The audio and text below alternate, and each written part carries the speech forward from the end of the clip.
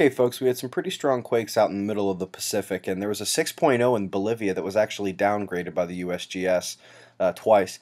There is another volcano watch near the Caribbean and Cocos Plates. This one is in Ecuador, and we also have one in the Virunga region of the Congo. This one exploded yesterday. Amy, good, gorilla. 11402. That solar active region has really been a pain in the ass this week. It put off an X flare yesterday and a coronal mass ejection. Now, space weather, the Goddard Space Weather Lab, the CME Evolution Endless Spiral you're seeing right here, they all say that this CME will not touch Earth, that it's going to completely miss us.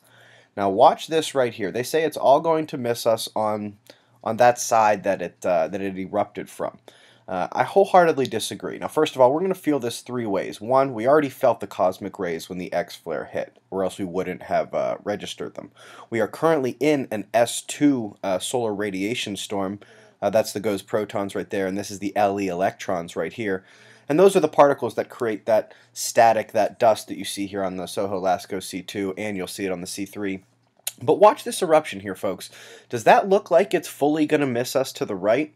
I don't think so. It looks truly as if we have a bit of a halo eruption here, that some of the ejecta is going to miss Earth down and away to the left and straight down as well. This does appear that it will at least glance Earth's magnetic field. Oh, and by the way, stop sending me emails about that thing over there on the right. That's Mercury coming in. Look here on the stereo B, folks. Earth's over there to the right. Now, this explosion happens on the far side of the sun, and it exits, and it still manages to exit the screen there on the right. Parts of this ejecta will miss Earth on the opposite side of the eruption. You can actually see here the eruption pretty much does ripple across the surface of the sun. So it won't be a direct hit, it will be a glancing blow, but we are going to feel the effects of that totally.